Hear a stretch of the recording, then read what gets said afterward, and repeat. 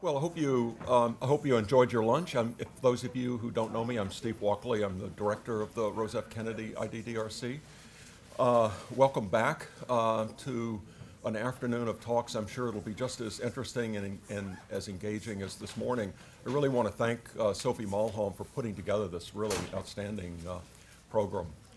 And you know, I don't know about the rest of you, and I really appreciate seeing the images of Isabel in a number of the talks this morning, but I can, you know, sitting here, I could literally feel her in the room, and I remember so well, Sylvia, I think she was sitting about where you're sitting right now at the last time she was here, and she had no hesitation whatsoever, bellowing out questions of the speakers at the, when she finished, when they finished speaking.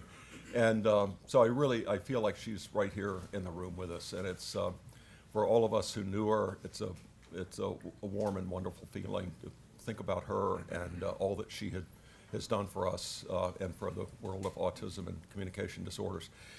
That said, it's now my privilege to introduce a friend and colleague of mine, John Foxe. Many of you know John.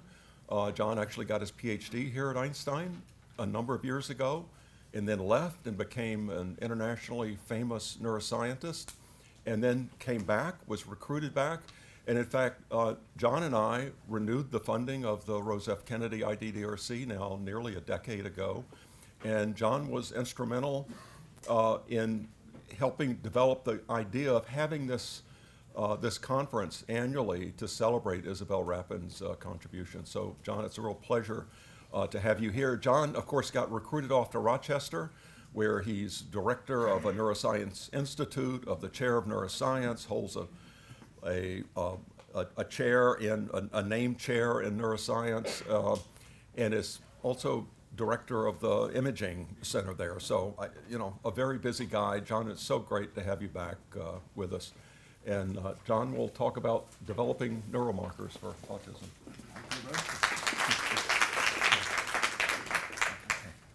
Fantastic. Thanks, Steve. Steve said before, with all those titles, I hope they're paying you a lot of money. Yeah, so it's fantastic to be at Einstein, which is home for me. I was educated here, and I live across the road in City Island still. And so Isabel was a major towering figure at the Albert Einstein College of Medicine, and also in my own life too. So just a couple of quick reflections. That's Steve and I, obviously, with Isabel. I think that's the second annual meeting, or annual meeting. And this was the first one, and so there's Sophie, that's John Constantino, who Isabel absolutely loved, who's the director of the IDDRC out at WashU, and Philip and myself and Isabel, and she loved a glass of wine and to just berate us about things, as is a common theme. This is a picture just for those of you who've been around here longer than you want to admit. Hilary Guns and Sylvie will remember these. And I put it up here because, well, that's me. In 1988, I came here. I don't usually admit that, so that's 30 years ago. And that's Dave Stapels. And I worked for Dave doing auditory brainstem responses on the 8th floor of the Kennedy Center. So that's how I got my spurs, or whatever one says, as a technician for quite some number of years. And that's Herb Vaughan and Judy Kreutzer and folks will recognize Rich Bernstein there. And Isabel's office was 4 doors down. Michelle, if she's still here, will remember. And I did the brainstem responses for Isabel's minimally verbal or non-verbal kids. So, of course, one of the things you want to do is you've got a child who's non-verbal. Is it a hearing problem? You need to rule that out, and they can't tell you whether they hear or they don't hear. So they were sent down to me for the brainstem responses. Between us and Isabel was Judy Gravel's audiology suite, and there was an audiologist there, Daphne, who used to work. And I would do the brainstems, and of course you could never do the tests or write the reports fast enough for Isabel. And what would happen is Daphne would call me as she'd see Isabel coming down the hallway and say, she's on her way, she's on the warpath. And then we would, well, David would run and hide, and because we were all a little bit terrified of Isabel. And quite some interesting things occurred. For example, one of the things that we noted very quickly, in those days you gave the children chloral hydrate. Brainstem responses are tricky little devils to record. So you give the kids chloral hydrate. I don't think you would do that today. Essentially a hallucinogen. And most kids fall asleep happy, but what would happen quite a lot with the kids with severe autism is we would have paradoxical responses, and they would literally bounce off the walls.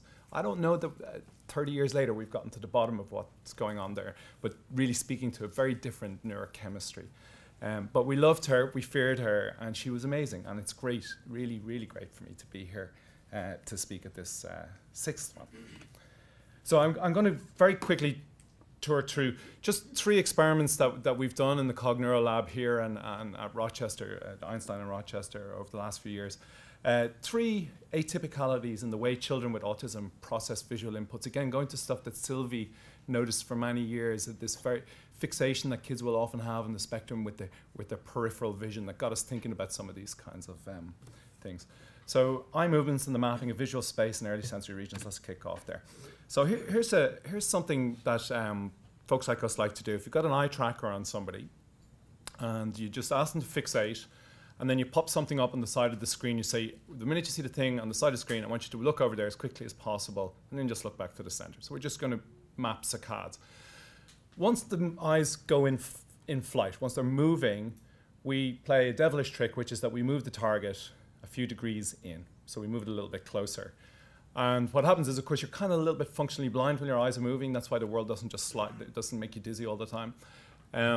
And what will happen is people don't know that the target's been moved a couple of degrees. And over the course of a number of trials, you'll see an adaptation. So if this is 10 degrees of saccade direction, over the course of loads and loads of trials, the ballistics of the eye movement will shorten. And so it's essentially an error adaptation, a sensory motor integration error adaptation. It's a good thing to have. It's very useful, for example, in figuring out exactly how to track words on a page and so on. And in fact, what will happen is if somebody has a vermal lesion, we know that this is cerebellar dependent, because if you have lesions in the cerebellum, you'll find that people don't do this saccade adaptation. They land wherever they think they're supposed to be going to, and they don't correct for that. And for many years, there was a thesis that the cerebellum might be specifically impacted in autism. And so we did some work on this, and in fact found that here's a neurotypical kid. They're making saccades out to about 12 degrees here. And there's a certain variance term around it. And then you start pulling the target into 10 degrees, and over the course of 40 or 50 trials, that's what happens in humans. They adapt to a different thing. You readapt them back out that you don't really want to send them out into the world with saccades that aren't really working the way they should. And here's a kid on the spectrum, and what you'll notice is that this kid's not adapting or not adapting much, and that there's actually quite a high degree of variance in the saccades. And we had been seeing this, and of course there's nobody in this room who's worked with a kid on the spectrum who's not surprised to hear, or who's going to be surprised to hear or to think about peculiarities in the way that kids on the spectrum use their eyes, direct their eyes, and so on. What we got to thinking, by the way, I should just mention, that's Ed Friedman. He's kind of a grumpy bloke, and he did this saccade adaptation work. Okay. When you come into this world as an infant, your visual system is highly immature, extraordinarily immature. And of course, the development of the maps in cortex are going to be dependent on the fidelity of those saccades and how quickly you get to titrate and become good at looking at the things that you intend to look at. And so we just thought, well, one of the things that's said often about these eye movements in autism is that the reason they don't look at you and direct at you and have all these purposeful eye movements that we think of is because of social deficits and because of this sort of inability to engage and so on. An alternate account would just say, well, let's park all that stuff for the moment. What if it's just an imprecise saccadic sensory motor system? What if they're just a couple of degrees, they have a couple of degrees of error?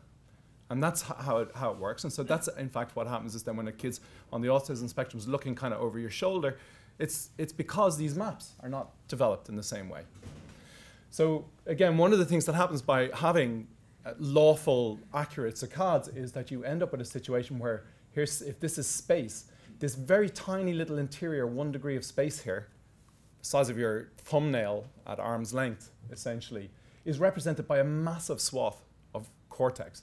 And then it scales out from there. So you can see the next 10 degrees have this much cortex and so on. So by the time you get out to the periphery, and you know this because you don't see color, you don't see any, you very little fine vision out there. You think you do, but you don't if you play with it.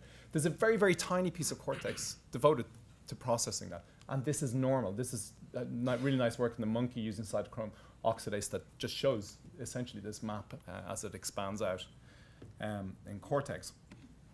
And this work was done by Hans-Peter Frey, who's in Zurich now. So we wrote off to the guys who did the original work in the monkeys, and we said, can you send us the numbers for this cortical expansion? It was done in squirrel monkeys. And then we just sort of inferred from that what that would look like in a human. And so these are the numbers in a monkey, a squirrel monkey, essentially, where you have 40 square millimeters of cortex for this tiny little piece in the middle. And you can see it drops off incredibly rapidly. And then we just said, let's build in a 2-degree error term. What would that do to the map over time if you had this error term? And so what happens is the red trace is what we inferred from a squirrel monkey, and the black trace is what we infer would happen if you had error. So we'll call that our test ASD group. So what you'd see is actually, well, you'd have a drop off in the middle, but it would be like from 40 to 36 or something, so a negligible percentage drop off. But where you'd really see expansion is out here in this kind of 5 to 10 degree zone, where actually the proportionality, you start to have more representation for the periphery in autism according to this very simplistic account, just inaccuracy in your saccades. And so it makes a pretty nice prediction about what a visual evoked potential would look like. So these are kids on the spectrum who are looking at a fixation cross, and they're just telling us when it turns from green to red. Totally trivial, easy to do. Just means that they're fixating the center. We have an eye tracker on them. And then we flash things around the center and then out at 6 degrees in the periphery. And we say, what does the visual evoked potential look like in the center? It should look exactly normal or typical. And what does it look like 6 degrees out? Well, it should look a little bit bigger in kids on the spectrum if they're over-representing peripheral space. And that's exactly what we find. So here's the central. The red is typically developing. The black trace are kids on the autism spectrum or with an autism spectrum disorder. And then if you just go out peripherally, you can see this nice amplification. These are just various different types of visual stimuli. This one here is what Mick just described with the inverse correlation method here applied to visual evoked potentials. So that's one piece. Let me move on to the second little peculiarity. I think this might be my all-time favorite non-human primate study. It's by a guy called Victor Lame. And what's going on here is he's using these figure ground stimuli. So this may not be projecting so well, but you can see this kind of figure here on a background. And there's loads of variants of these kinds of stimuli in visual science. And what happens is if you have an electrode in the primary visual cortical area and you record from the ground, you get a nice response. There's time going by, big response, and it decays over time. If you put an electrode in a neuron that's representing the edge, there's actually an edge there, there's real endpoints, then you get a different response. If you put the neuron the electrode in a neuron that's representing this ground, what happens is when there's no contour there, you get this response. When there is a contour there, the neuron, it's a V1 neuron, it sees exactly the same thing. But the context around it causes it to add an extra response. This is the representation of the ground. And actually what he did, which is what's beautiful here, if you look at this, this is time, and these are electrodes that are essentially marching across this field. And you can see there's the initial response is completely oblivious to the fact that there's a figure on the ground background, right? This is this peak here, right there. And then time marching forward, and you can see the neurons in V1 are actually painting this pop-out surface. So this kind of, I find that kind of wonderful. Maybe not so wonderful for you guys. Anyway, we can do this in humans. So this is exactly the same experiment in humans. But this time we have the electrodes on the scalp surface. They complain if we try to put them inside. And so here's time going by. And what happens here is the blue trace is when there's no figure on the ground. There's no illusory contour here in this case. And the black trace is when there's an illusory contour present. And so what you notice is just like with an electrode in V1 in a monkey, there's very little difference in the response through about 100 milliseconds, and then you get this modulation. This is just a a difference wave here showing that modulation. Every single human being you do this on, it's so robust, you get this, it's such a robust measure. You get it in every single one of them. And we know where it comes from. I won't get into that. This was work that was actually done by a grad student here, Micah Murray, many years ago in the lab. We've done this in kids. These are neurotypical kids. What you find is here's a bunch of 6, 7, 8, 9-year-olds, and they're just different types of figure ground segregations, different sizes and so on. But you can see this response is there. It's there in those kids, it's there in 11-year-olds, it's there in 15, 16-year-olds, and of course it's there in adults. So you see it. And actually there's a developmental trajectory to it, but it's there in kids. It comes in very early. And this work was done by Ted Altschuler in the lab with Sophie and myself. And so we asked, will we find this in kids on the spectrum? And so on the top panel here are kids on the spectrum with a spectrum disorder, and you see that there is an illusory contour effect. And here are the typically developing control kids. And this is just a map of that effect, where again, it comes out of the lateral occipital complex. It's a feedback response in visual cortex. But when we closely examine the timing of the onset of that effect, what we find is that in the kids on the spectrum, it's delayed relative to the kids, the typically developing kids in the left hemisphere, and marginally so in the right hemisphere, but specifically in the left hemisphere. So if you look at typically developing kids, it comes on first in the left hemisphere and bilateralizes to the right hemisphere, and in the kids on the spectrum, it just happens a little bit later. So actually you can see that here. Here are the kids on the spectrum. Here's this effect emerging over the left hemisphere at 120, 130, you see how it is? And then it bilateralizes. But it's considerably later. It's 30 or 40 milliseconds later in autism spectrum disorder. What does 30 or 40 milliseconds later mean? Well, actually, it means a lot here because it's essentially within about 40 milliseconds of the information arriving in visual cortex. Remember in the monkeys, you saw this period where there was this perfect response that was oblivious to the emergence of the contours. Well, that happens very quickly when once you get past that peak, the contours emerge very quickly due to feedback inputs. And what we're finding is that they're emerging a good deal slower relatively in kids on the spectrum. So essentially, we're seeing this delay in feedback processing. And it goes to these kinds of notions of priors and prediction and that. So the idea here would be, you know, if you wanted to extrapolate from it, that you have a feed-forward volley that's telling you something about the sensory environment, and then you have feedback stuff that's essentially imposing upon that sensory input your template of what the world should look like. Well, that's happening later in these kids on the spectrum, and that would make you more vulnerable to just sensory input, more reactive to sensory input, potentially. That's a thought. Okay, do I have time for one more? This is a little last experiment. This experiment was done by Ian Feeblecorn. He's at Princeton. And on the job market, you should consider him here if you think about it. He's a brilliant guy. So let me explain this experiment to you really quickly. We call this experiment Cars, Guitars, and Dogs. And this experiment comes out of a long series of studies that Sophie began as a graduate student just a few years ago. So what happens is we have 10 pictures of guitars, 10 pictures of dogs. Here's Fido, here's Rex, and 10 pictures of sports cars. Shows you kinds of things we think about when we're in our lab. And the task of the kids here is right before a block of trials, or you know, they're going to see hundreds of these stimuli. They're told, this is your target. Every time you see Rex, this particular dog, he's the target, T. These guys, this is a different class, DC, non-target. The cars are irrelevant to you, in other words. This is also a different class, non-target, right? Because guitars are irrelevant to you. You're only going to care about Rex. Now, but Fido and his buddies, they're different, right? Because they're the same class. They're non-targets. They're irrelevant to the performance of the task, but at the same time, they're dogs. So they're going to get you a little bit confused. You're probably going to be a little bit more likely to be confused by this when you're looking for him than by this, right? Fair? So that's the experiment. It's kind of straightforward, just the thing. So let me show you what happens in neurotypical kids with this. So the black trace here, these are just electrodes over the left hemisphere and the right hemisphere. The black trace here are the cases where they're the different class non-targets. That's the cars and the guitars in this case. They're irrelevant. And so you get a nice visual evoked response and some cognitive evoked potentials here. So that's the black trace. The blue trace is the same class non-target. That's the other dogs. It's not Fido. It's the other dogs that are irrelevant.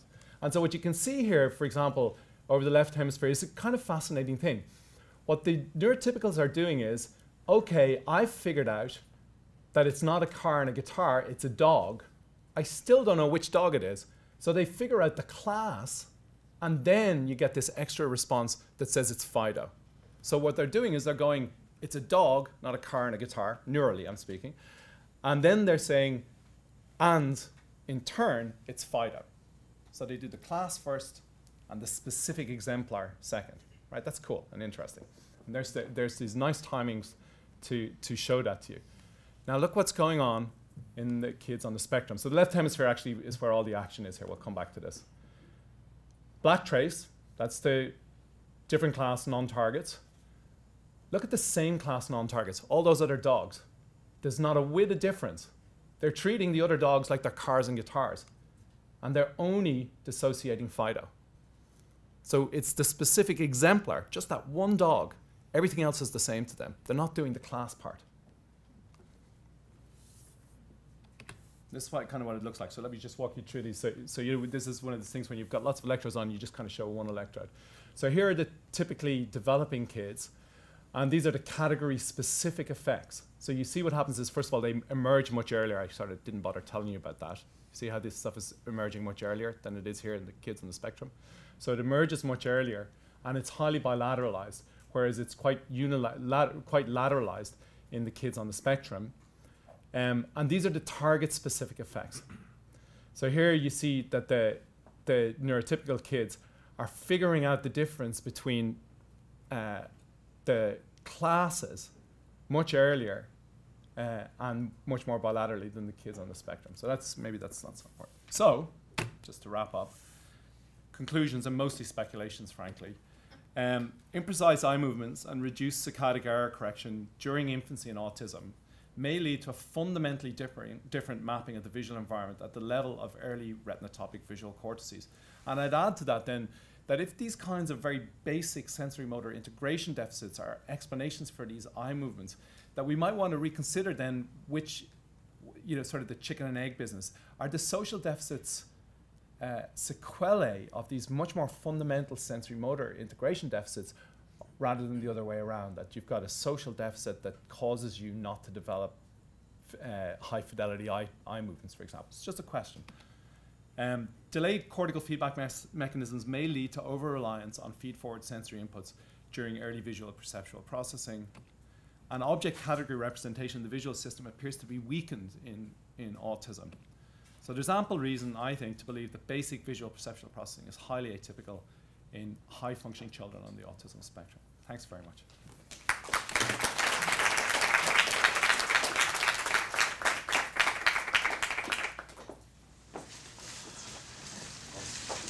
So we do have some time for some questions. John, maybe I'll ask the first one if I could. So can you say a little bit more about the ASD individuals that were in these studies? Absolutely. So one of the Achilles heels of the work that we've been doing, and that really the vast majority of the people in the field are doing, and with the notable exception of Helen, is that we spend a lot of time testing kids who aren't very unwell. They're high functioning kids. So all of these kids, Sophie will correct me if I'm wrong, would have a performance IQ above 75 or 80 typically. They're all verbal. They're all walking around. But they're certainly on the autism spectrum. Hi, John. Hi, Les. I want to ask you, with the eye movements, is there any paradigms to study to look at also the vestibular system's integration for the eye movements? Because I think that's what we see a lot of times clinically. If there's issues that the person can't hold themselves up and stabilize their head and their body and isolate motion. So. Yeah. No, I think that's a fantastic question. I don't know if Philip is still in the room. One of the things that we've been doing, and quite a number of labs around the world now have been doing, so these kinds of EEG measures are very typically done in an electrically shielded booth because of the way you had to sort of worry about signal to noise and noise ratios and that. the technologies now are incredibly light, incredibly mobile. I'm sure you've seen this. So we can actually get people up and walking around and doing that. So in our MOBI device, mobile brain body imaging device, now we do high density electrophysiology in these kids as they're moving. But it's a big challenge to integrate eye movement research at that point, because again, in the same way, eye movements are typically recorded from people who are in a chin rest in a very stable environment. So the only way to do accurate eye movements then is to get something that's wearable on the head, and that's hard to do with EEG, because then that gets in the way of everything. But we're actually right in the middle of trying to solve precisely that problem. So hopefully we'll be able to talk about it sometime next year. I just want to say one word for Isabel. Do you know that one of her last paper was on blindness and autism? And she really spent a lot of her work actually trying to figure out the interaction between not being able to see and being on the spectrum. So I thought I recommend to read that paper. Thanks, Sophie. Very good point. Thank you, sir.